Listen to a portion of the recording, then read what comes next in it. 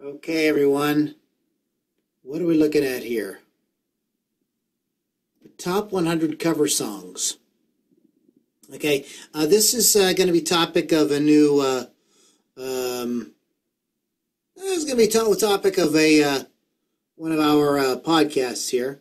I'm going to try to turn the screen around if I can, so y'all can see me. Swipe down to stop. No, I'd swipe, double tap. I can double tap. And here I am. All right.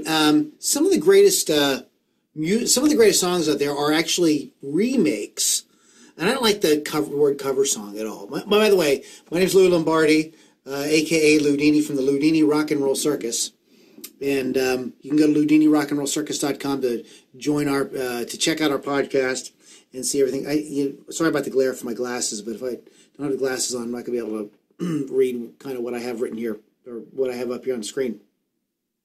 But I'm totally fascinated when somebody takes a song and does their own thing with it. And one of the artists who gets remade a lot, and they're always better, is Bob Dylan. There's an old expression, anybody sings Dylan better than Dylan, right? And there's tons of them. But going all the way back to the Jimi Hendrix's version of All Along the Watchtower, which is that's a remake. It's a cover. I don't like the word cover, because cover sort of implies that you're just kind of like not really doing anything with the song. A remake is like, well, what can I put I can put my own spin on it. And so going back to the Jimi Hendrix, Bob Dylan connection there, Hendrix really did his own thing with that song. He didn't just kind of do Bob Dylan's version. He made it his own. In fact, in many ways, Dylan's version or Hendrix's version is more iconic, way more than Bob Dylan's, of course. But there's a lot of great remakes out there of songs. So think about like what Johnny Cash did with "Hurt," and what he did with "Your Own Personal Jesus." I mean, those are in some ways those have become like songs or sort of statements completely in and of themselves. But there are tons of them out there. From fun things like Istanbul, Not Constantinople by They Might Be Giants. That's really fun. To Aerosmith's version of Come Together. I mean, a lot of people have redone Beatles songs too, and some of them have become really, really powerful. For instance, I Got to Get You Into My Life by Earth, Wind and Fire. It's kind of become its own thing. It's beyond kind of what the Beatles were doing with it.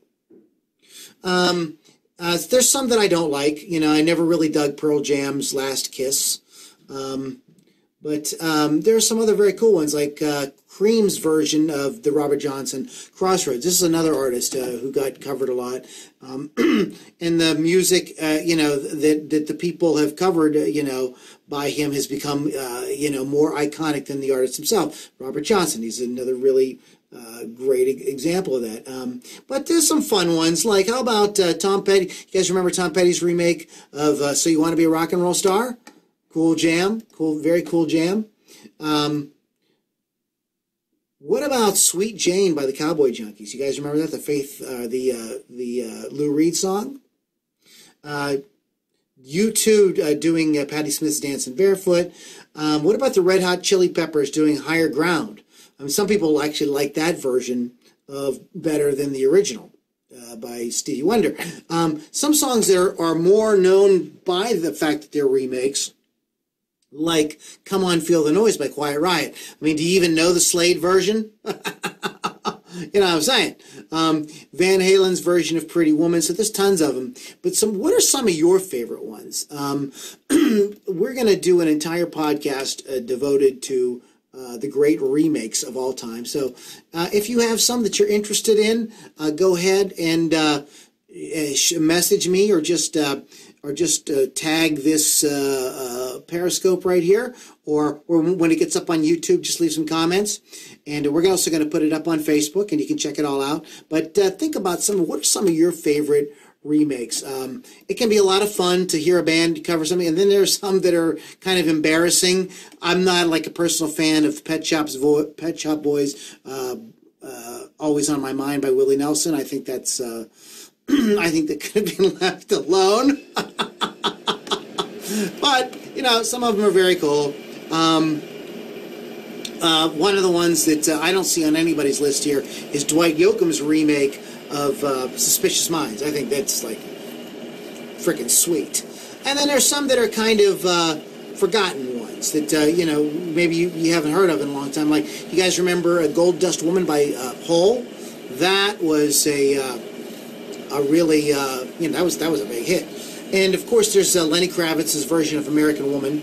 I think that's a kind of a good example of somebody who, I think, it's a very cool remake, but he sticks pretty close to it. He doesn't like go and turn it into like reggae or something like that. He pretty much sticks pretty close to it. So this is really fun. So let me know, and we will talk about it on our on an upcoming version of the Loudini Rock and Roll Circus. Please go to LoudiniRockandRollCircus.com. Listen on my podcasts. Right now we've got up some great interviews with the band The Vaughn and the producer Jim Huff. Great music podcasts up right now. Last one we did features the Women of Rock. You definitely don't want to miss that. My name is Lou Lombardi. Please check out the Loudini Rock and Roll Circus. Guys, thanks so much for watching, and we will catch you next time on Periscope. Off the cuff, crazy, right? I'm wearing glasses. Okay, how do I turn this off? Gene!